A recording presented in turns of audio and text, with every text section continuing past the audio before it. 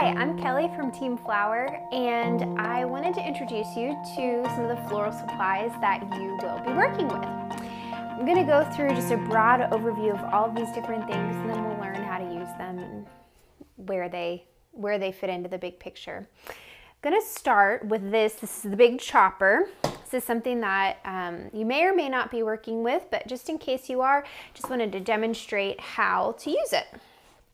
So this is primarily used when you're processing flowers. So there's a lot of flowers coming through your studio. This is a really great way to get the stems cut quickly and popped in water. So I have some roses here, and you'll see I'm just able to put them underneath, keeping very careful watch that my fingers never get close to that giant blade, and I just bring them down and cut. These are ready to go in water. So that is, that's the flower chopper. We'll get that off the table here.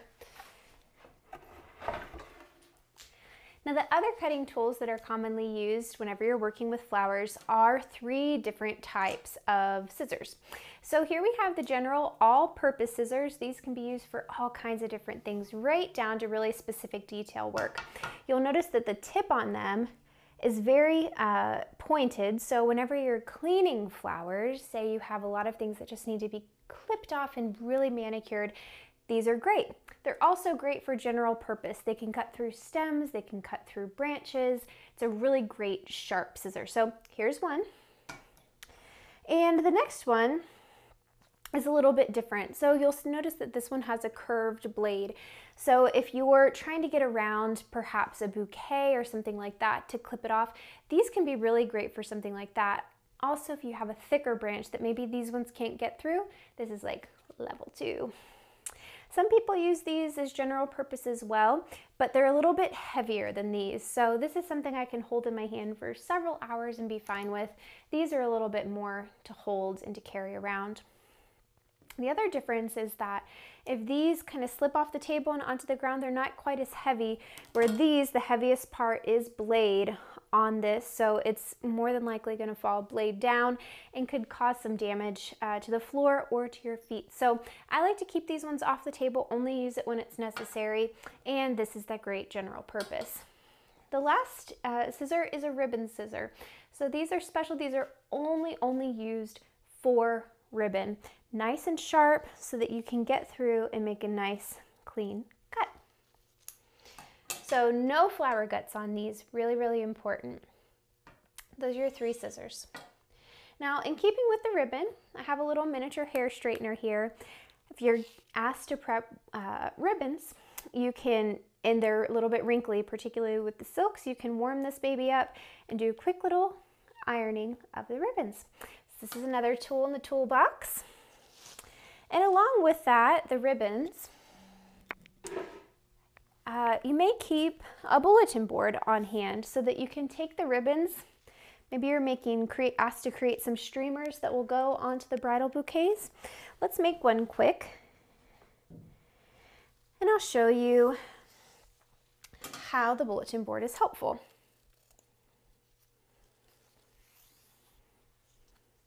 So the specific way that the streamers are made is something that you'll want to ask your supervisor.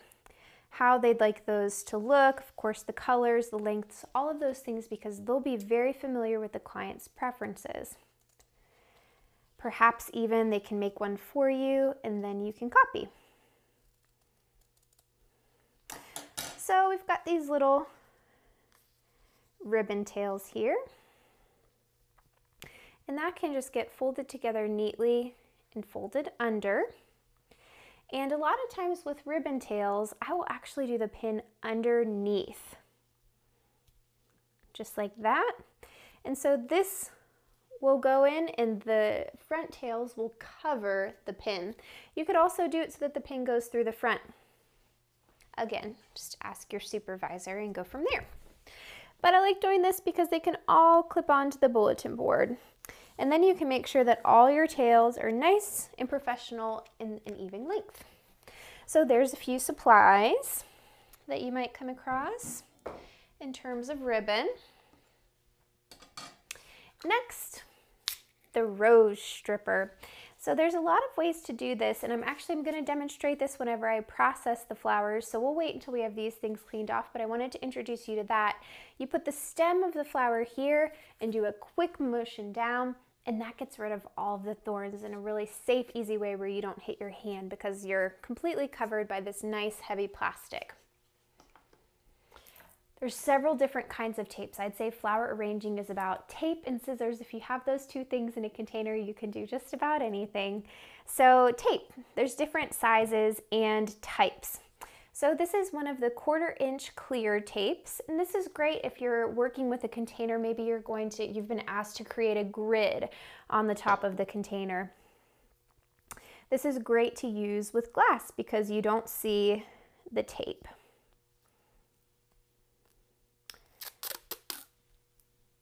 So what you do is you just take the tape and you do like a tic-tac-toe board. And the type of flowers that you're using and the overall style of the design will determine how wide or how close together this grid goes. So that's something that would be great to do one, ask your supervisor if it suits them, and then repeat and do the whole lot. Or if you have one that's already done that you can copy, then you know for sure you're on the right track and you can go from there. But I want you to know the general concept of a grid before you even get started. So this one we're going to do 4 and 4.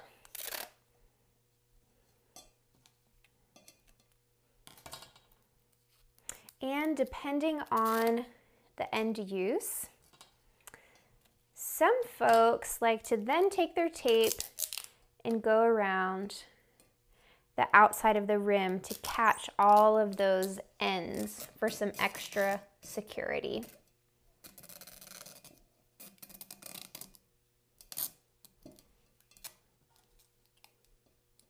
So sometimes I do this and sometimes I don't. Just depends on the occasion. That's something that you'll learn as you go. So this is the thin, skinny 1/4 inch clear Oasis tape. And then we have 2 other kinds. This is the 1/2 inch, and then we have a 1/4 inch in the green. And what's a little bit different about this tape is that it is tackier. So where this, if it gets water around the edge, it can loosen up a little bit easier than one of these more heavy duty tapes. This is like a florist duct tape as opposed to a florist scotch tape. So you can see the difference there. This bouquet tape, well, I just called it bouquet tape, but this is what I commonly use for bouquets. So whenever you're prepping, maybe you're asked to prep the tape for bouquets, I would want a piece of tape that's about this long, about just a little bit over 1 foot. And that's enough to wrap around my bouquet once and then to go backwards so that I have a sticky spot for my ribbon to hold on to. So that's a common use. You can also use this in larger arrangements as a grid as well. And then the smaller. I could use that, easily replace this with that over here. This is something that I like to use on boutonnieres as well. These two are interchangeable. It just depends how much stick I need or what's most important. If it's most important that I have a transparent background, or if I can afford to have a little bit of tape, like if that's going to be covered with ribbon or something like that, then I always choose this heavier duty tape. It just sticks a little bit better. So these are our sticky tapes. These are called stem tape. Come in all different kinds of colors, and when you unwind it, it does not have a sticky surface like this one. So this gets its stick from being stretched. The more you stretch it, the stickier it gets, and it also warms up a little bit under the warmth of your fingers. So this is commonly used whenever you're wiring flowers or creating a crown. So I'm going to show you here. Here we have a little flower crown that would go on. So if you're asked to prep something like this, what you're going to do is take some of this. This is another one of our supplies. This is just a simple It's a simple piece of wire. Wire can also come wound on a spool, so this would be called spool or paddle wire. Now, wire comes in all kinds of different weights. So the higher the number, the more flexible the wire. So this is like a number 24, and you'll see it's very flexible. And this one is about 20, 18 or 20, and it has a little bit more stability to it. So for flower crowns, I think that a little bit of stability is great, particularly if you're going to have quite a lot of flowers on here. They need a nice stable surface to live. So what you do is you take your stem tape and you stretch as much as you can, and you pull it really tight, and you twist as you go. And now this surface is becoming nice and sticky.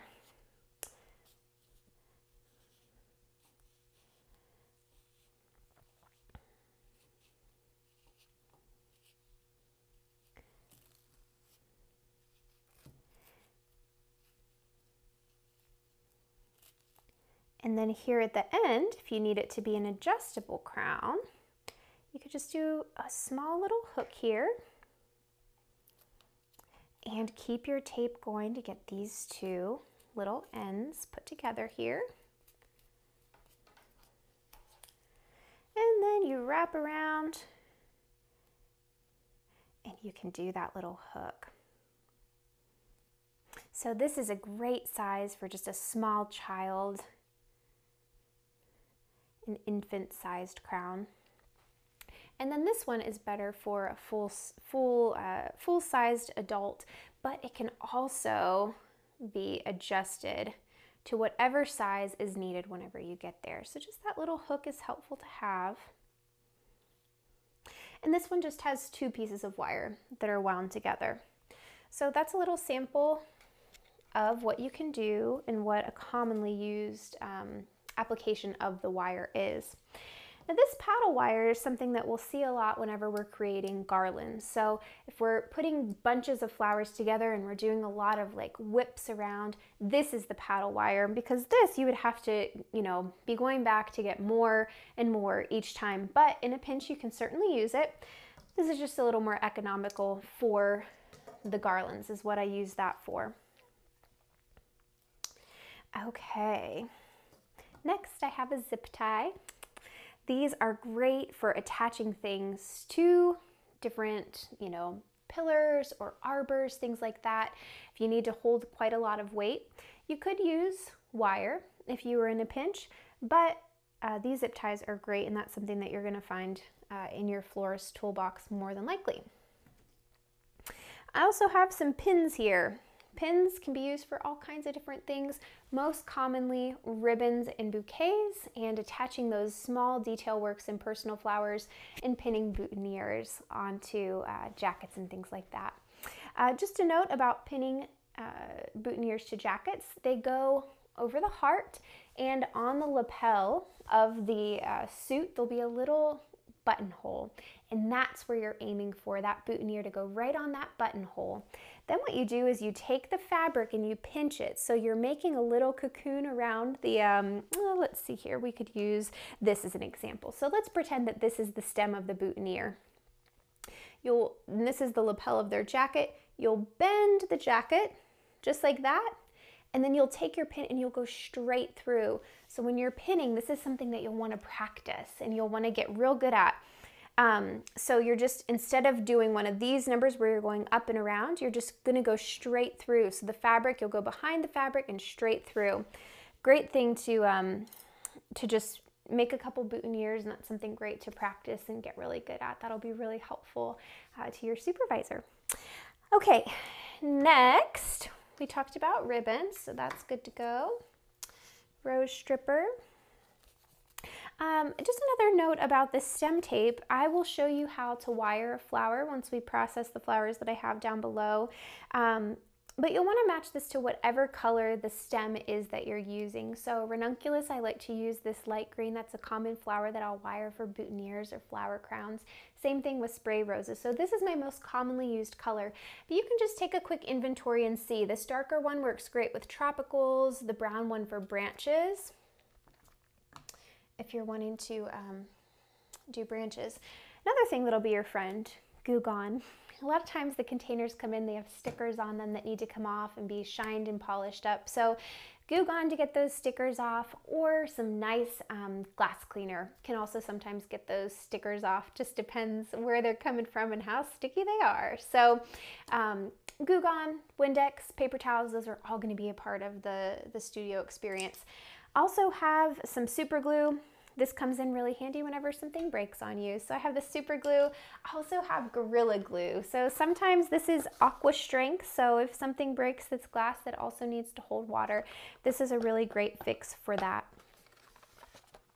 The other thing that I use the epoxy for is attaching flower frogs to containers. So something that you might be tasked with is setting the containers up to receive the water and the flowers. So right here we did the grid like I showed you. So this might be, this is one way that you can set your containers up. Another way is using these flower frogs, and this varies depending on each job that you're doing, the purposes, what the priorities are, what types of flowers you're using. I use all kinds of different mechanics. It just depends which one is best suited for what I'm doing in the moment. So that's something that you'll see switch up as you're working in the studio. This can get attached down at the base of the container with some of this epoxy. Smells terrible. If you want to use a little, cover your nose with a scarf or something, but it's very fragrant, and it does take a little bit of time to set and to get dry. So follow the instructions if that's something that you're going to use.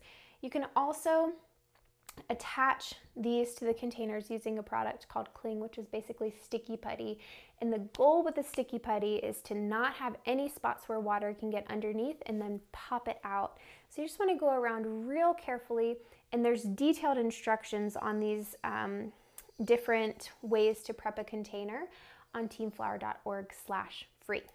So that's flower frog. Next is chicken wire. This is used in all kinds of different applications in the Floral Studio. I use it to provide a base for my containers. So I have the frog, the tape graph over top, and then another option would be to take this and to use it wound into a ball in the container. Some floral studios like to use wire clippers for any kind of wire cutting. In my studio, we use these Joyce Chens for just about everything. It allows me to clip through really quickly, and I just find that the wire cutters are quite heavy. So maybe there's a pair, like these are designated for ribbon. Maybe there will be a pair in your studio that are designated for wire. So that's something to keep in mind. So I'm going to just remove the grid here.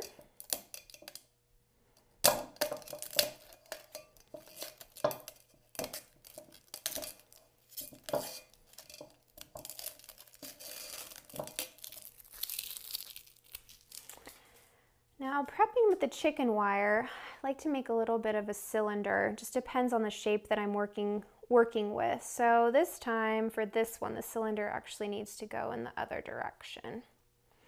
The goal is to have the wire create a place for the flowers to go through at the top and the bottom, because that's what will hold the flowers in place. So if this is a flower stem and I only have it at the top, this has a lot of flexibility about where it can go. But if I'm trying to get it in this general vicinity, that second one is what keeps it in place and keeps it from going all over. So it's important that you have those two layers.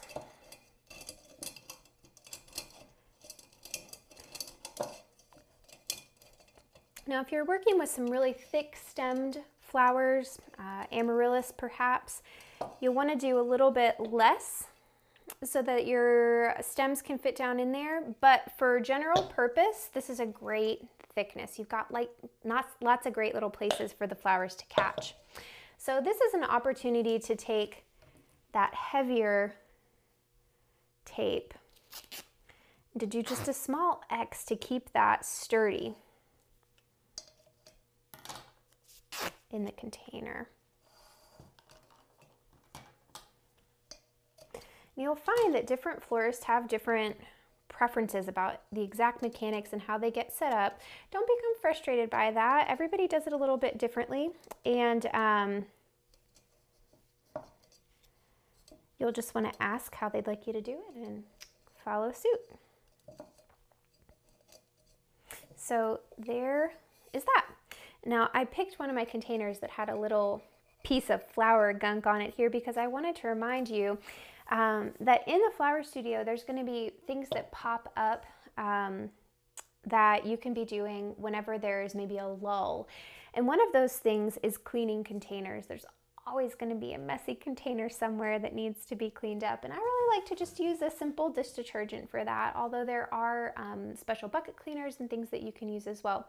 You'll just want to ask about that and know where those supplies are in your studio. So cleaning containers is one thing that we're always happy to have done. Counted, organized, even better.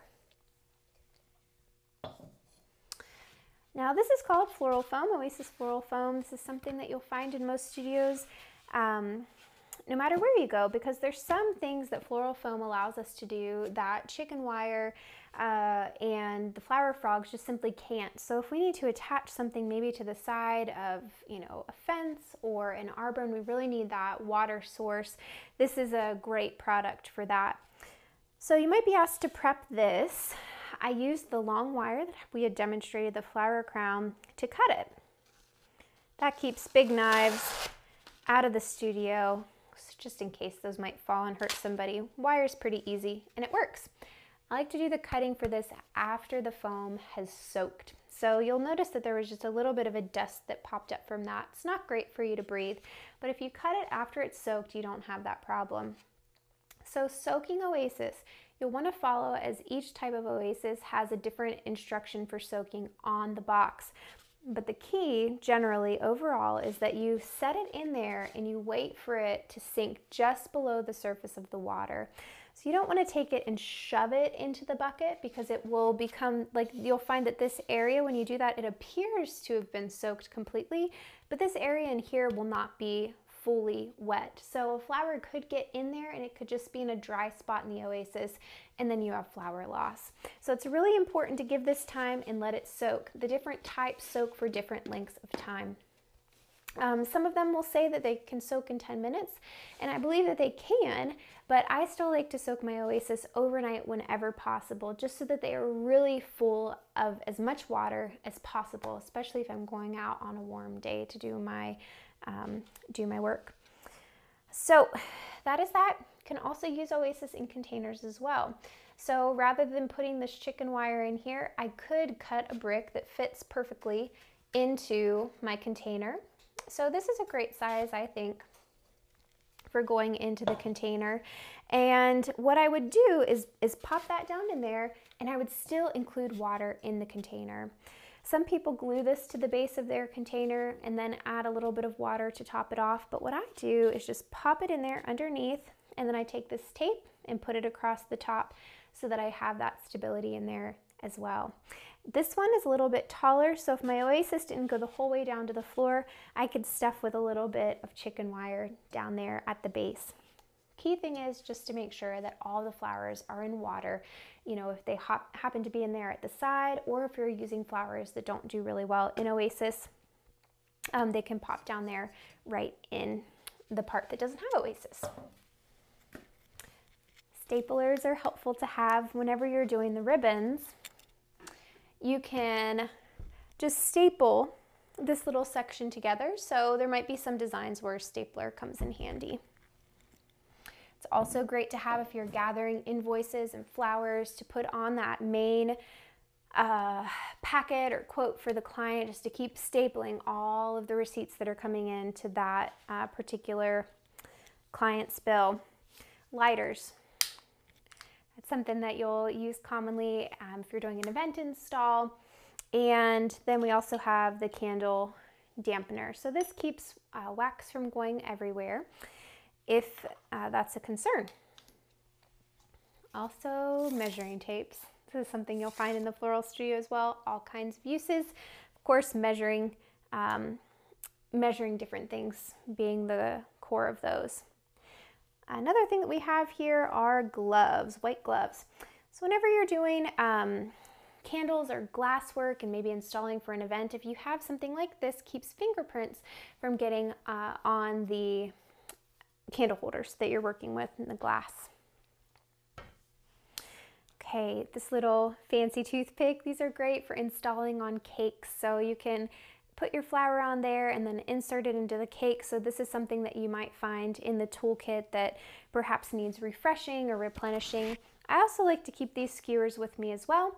These are helpful if I'm doing like amaryllis or something like that. I can put this up the hollow stem and trim the stem here and insert this part into, you know, the floral foam or whatever it may be. Amaryllis do really great without a direct water source. You can also just put a little cotton ball on the end to have a little bit of moisture up there in the flower head. So this is something I keep in the toolbox. I also have flower tubes. So this is something that you fill, and you may be asked to fill a whole bunch of them. Put water in there the whole way up to the top, close it shut, and then the flower stem goes in there, and this pick can go into garland, it can go into arbors, anywhere, even maybe a single rose that's going out the door for a delivery, just a way to have a water source for that flower. But just one flower at a time in these guys. The last thing that we have here is Lazy Susan. And the Lazy Susan is great for making arrangements because you can pop your container on there and you can work 360 around the flower arrangement. So these are some of the general supplies. A few other things that I have down here. A broom, because it's always a welcome sight to see things being cleaned up off the floor. So that's one of those things. And then I wanted to introduce you to the different types of chemicals that are helpful with flower arranging. So this one is called Quick Dip. It allows the flowers to take a really quick drink after they're being processed, and I'll show you how to use that as we go through the processing flowers demonstration. And then the Floral flower food, and this has a mixture of sugar and Clorox, and it helps keep the water clean and the flowers fed. This goes in buckets, this does not. Very important. So the flower food goes in buckets.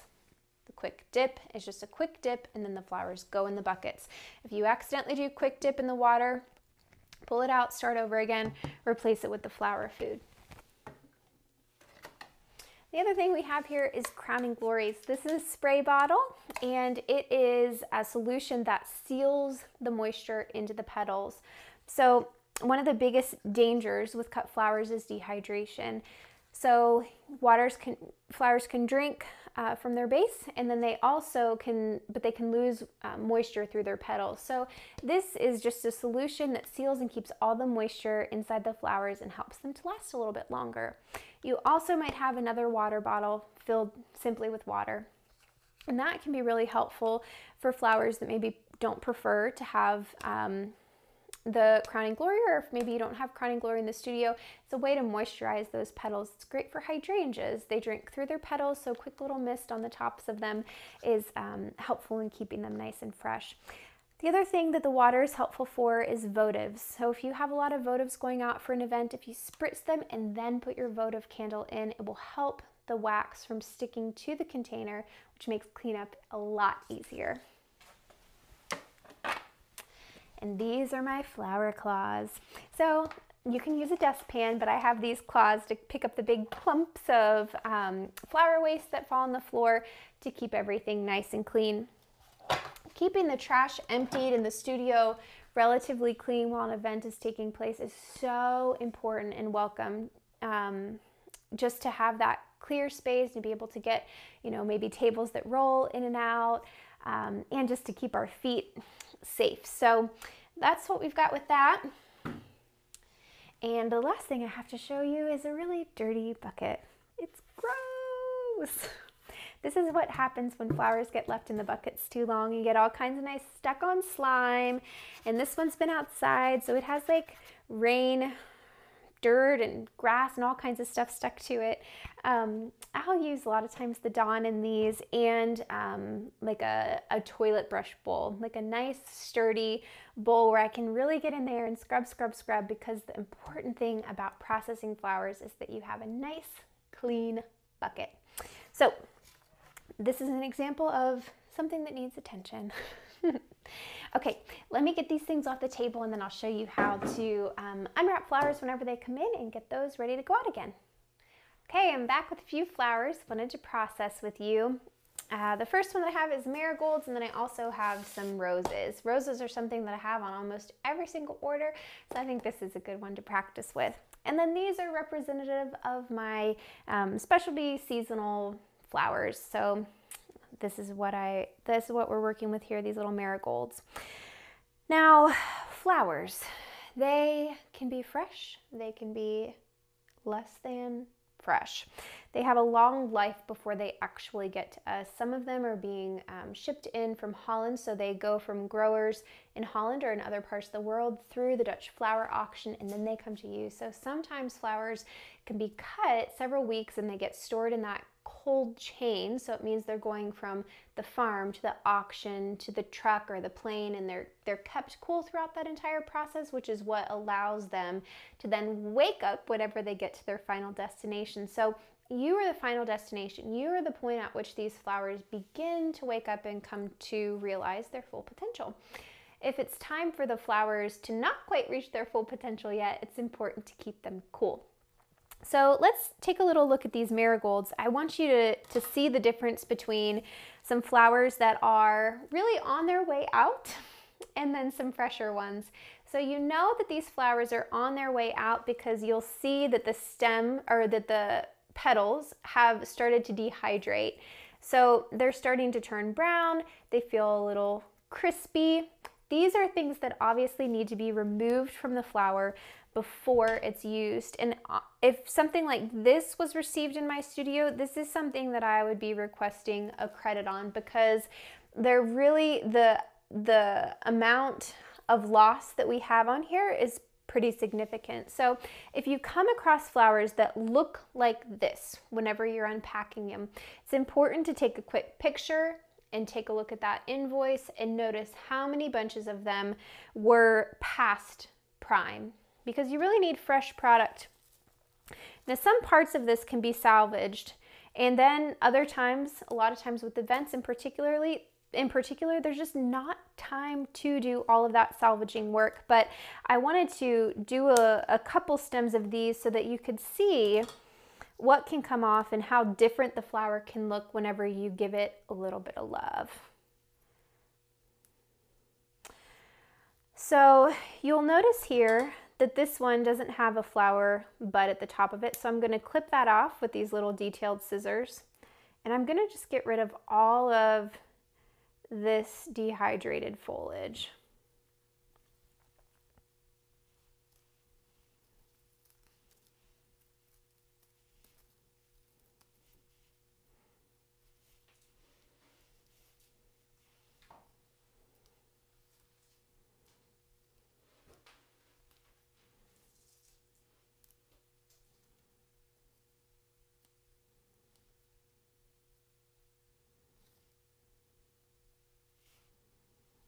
Sometimes foliage further up on the flowers is not dehydrated. It just depends what stage the flower is in.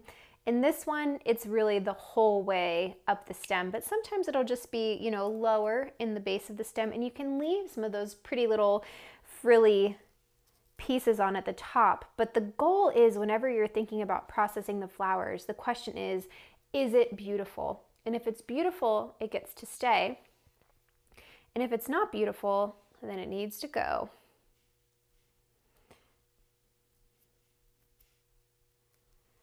So this one, another one without a bud at the end.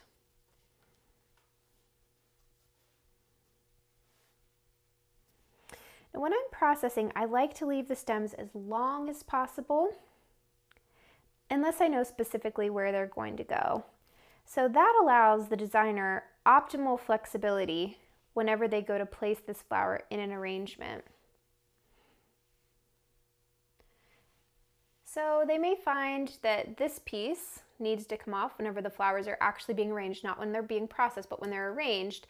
And they can use this little guy right here to pop out on a side. So when you're looking at the piece as a whole, it might not look like you would necessarily be drawn to this particular piece, but sometimes the way that it bends and gives is the perfect addition to an arrangement.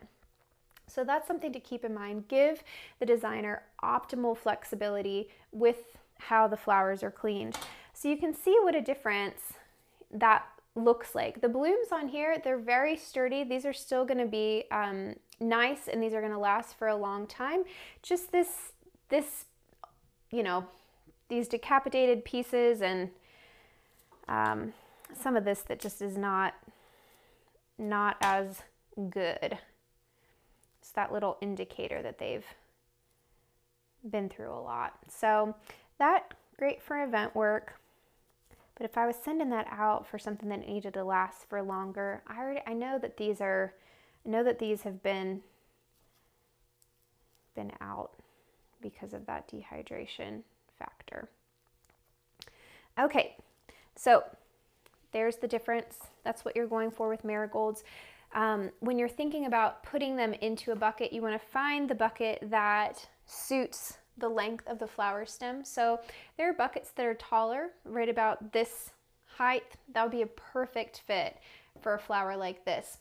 Putting them in here means that they flop around a little bit too much. So you would want a taller bucket, like a Home Depot 5-gallon bucket, or one of the square flower buckets for something that's a tall stem like this. Unless they were being used in shallow applications the whole way around, in which case this would be fine. I wanted to show you some quick dip. We talked about this in the supply section. What I'll do is just get a small little container to put it in. And you take your cleaned flower, give it a fresh snip. Whenever you're snipping, you're gonna snip at an angle. That allows for more water absorption. You do a quick dip and into the bucket.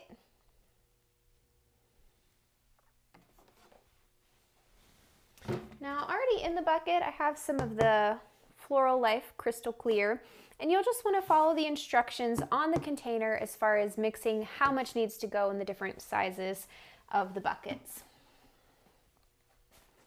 Okay, let's do roses next.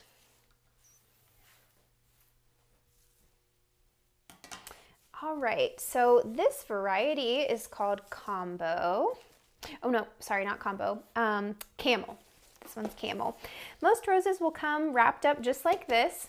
And when this rose first comes in, when it first pops into your studio, something that you'll want to do is to give it that fresh cut, give it the quick dip, and then set it in water upright for about 2 hours.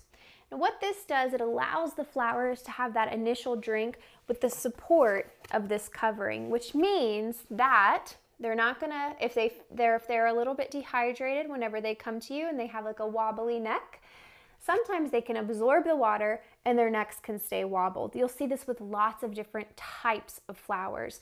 So sometimes letting them, if they are dehydrated when they come to you, it's not a terrible sign. They can be rehydrated in most cases, but having some little bit of a support when you're processing is helpful. So getting familiar and taking note of when the flowers have a little bit of a weak neck and whenever they're, already hydrated whenever they get to you is important, because sometimes you might need to, go grab some newspaper or some craft paper and just add stretch the flowers out and wrap them up, give them that little piece of tape and put them in to soak that water up so that the necks can absorb the water fully.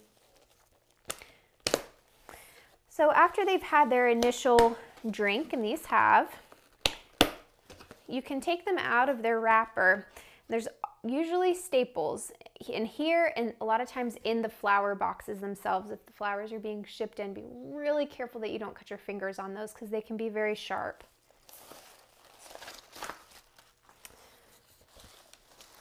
Okay, so the flowers are packaged on 2 layers. So whenever you buy them, you think, oh, well, there's only a dozen flowers in there, but you pop open and there's a second layer hidden underneath. And between each layer, there's a piece of cardboard. So this just protects the flowers from bruising. Now, a lot of times with roses, I'll grab a pair of gloves if they have a lot of thorns on them, and particularly if they're a true garden grown rose, those thorns can be really nasty. So you might want to have a pair of gloves in your apron or your pocket whenever you're working with processing roses. This is the stem cleaner that I showed you. You just grab it, squeeze it, and down you go. All your thorns are taken care of, and these few beautiful leaves at the top are fine to leave on. I actually encourage leaving on a few leaves if they're beautiful at the top. If they need to come out and they're being maybe used in a bouquet or something like that where the leaves aren't needed, that's something that you might want to ask your manager. Again, knowing where these flowers are going and what the end goal is that they're being used for.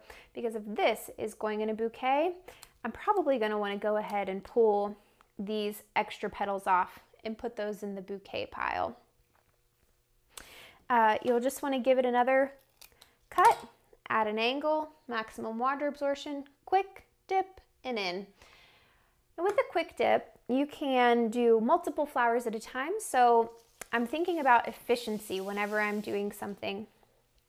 It's not important to me as a designer that every single thing is perfectly clean, although it might be important to yours. I'm thinking about, usually I'm doing weddings, so I'm like marching towards this deadline of needing to get the flowers out and prepped and to their final destination. So for me, speed is important. I want it to be done well, I want it to be done professionally. But for example, where it may be necessary in some applications to trim this little nib that's here to make the flower perfect for what I'm doing, that's not necessary. So knowing that final end use, what it's for, important. So as you process these, as they have that little bit of quick dip, they're going to open up and they're going to be so beautiful. Sometimes the flowers come in and they're very tight, and sometimes they are not. And how you can tell is by just squishing this rose head right here. If it's flexible, it has give, it's going to open up beautifully in like a day or two. So great for event work. Other times you squeeze this and it's really hard. That means it's going to take a little bit longer, or it might not open at all. Some varieties of roses just don't open. So that's something important to keep in mind. Another way that you can handle these stems if you don't have a rose cleaner like this is simply clipping them off with your scissors, a nice clean cut.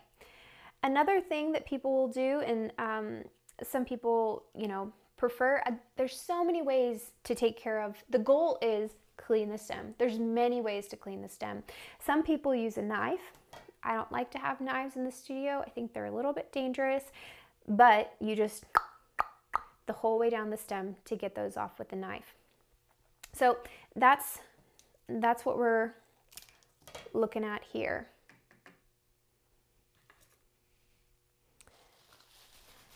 Okay, so let's go fast, right?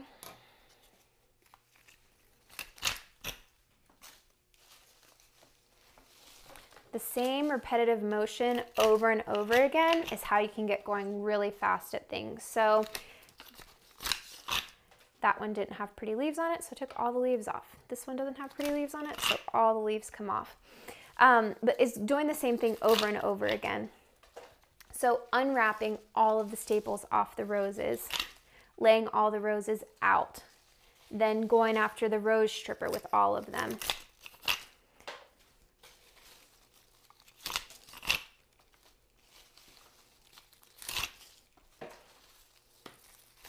Once you get the hang of it, once your manager is like, oh, it looks great, then you know you can repeat it and just go to town.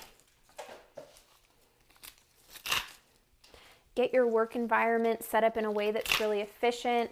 So right down here, garbage can. All those leaves are just plopping right into a garbage can as they go down.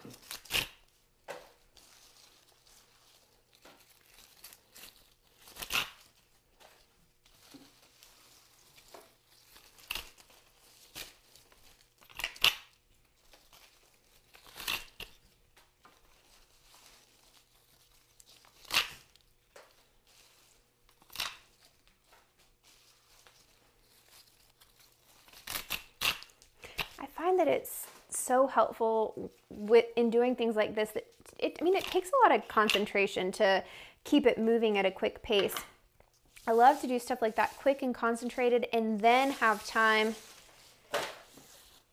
over a break to catch up on different things. So you might find that the people that you're working with aren't chatting, and that's fine. Don't take it personally.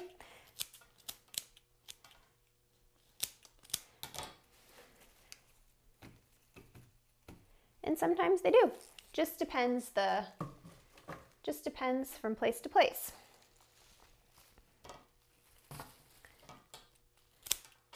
So you could also run these through. I showed you the chopper. This would be a great opportunity to run those through if you wanted to handle it that way, or you were doing large quantities.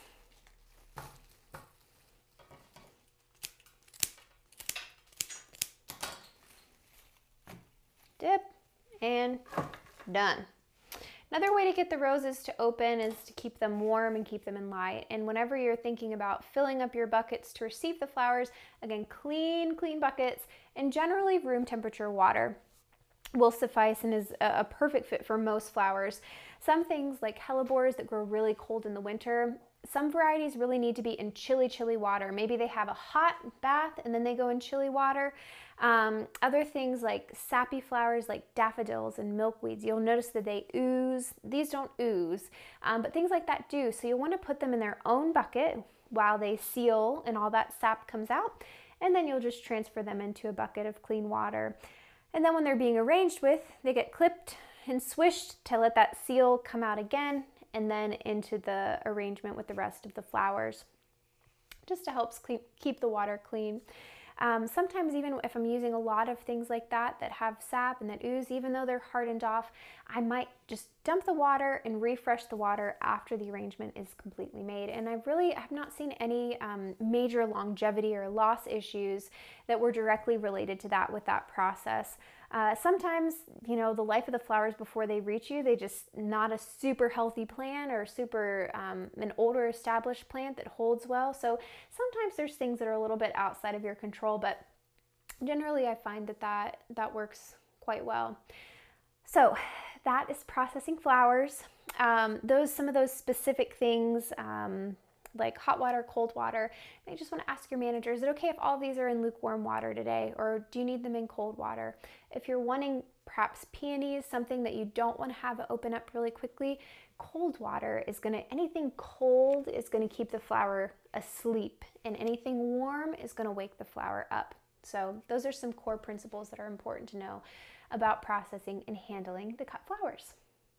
I wanted to show you how to wire a flower, which is really helpful for prepping for boutonnieres, corsages, flower crowns, things like that. The benefit to wiring flowers is that we can make a thin, flexible stem, which keeps some of those things from being really bulky. There's a few ways to wire. I'm going to show you two. The first one, you put the wire through this part of the flower right here.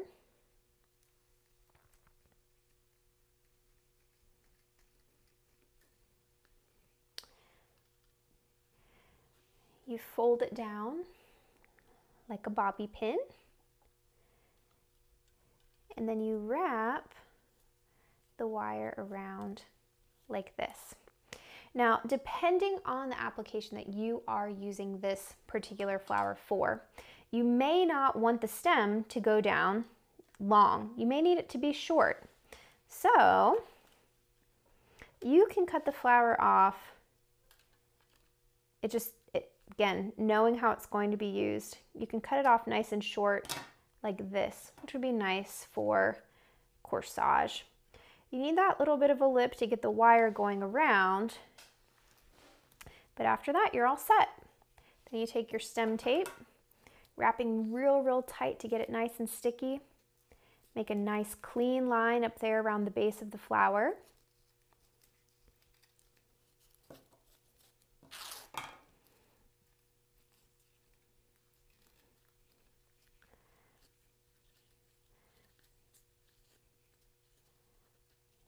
And bring it down just like that.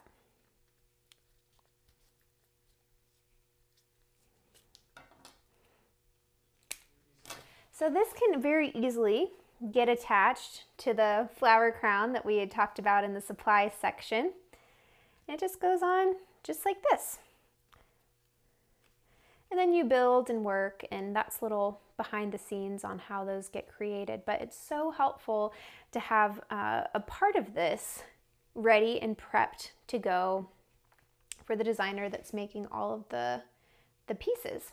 So that is wiring a rosebud.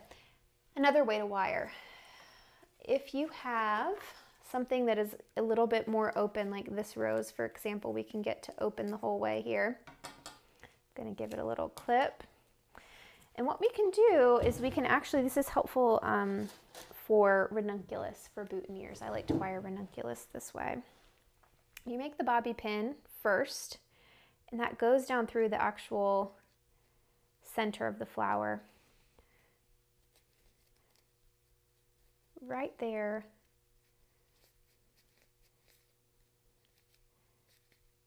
In the sweet yellow part. So it's piercing both sides. You're bringing it down, you're tugging it until you don't see the wire. You want the wire to be hidden. So just a gentle but firm tug. And then same thing for finishing like we did with the last one. Just around this small nib there. Making a nice, clean, professional border.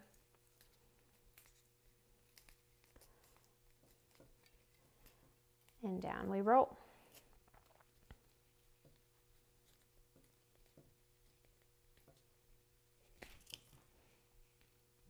Okay, that's wiring flowers. You might be wondering, what should I wear? And I can answer that question for you. On studio days, it's really helpful and super duper important anytime there are clippers anywhere that you have closed-toed shoes. Boots, sneakers, anything like that, that if a blade were to fall on your foot, it would protect your foot and keep your foot nice and safe. Really important. There's also a lot of water, leaves, possibility to slip. It's important that they have good, solid traction on your shoes. I think that's the most important thing about what to wear.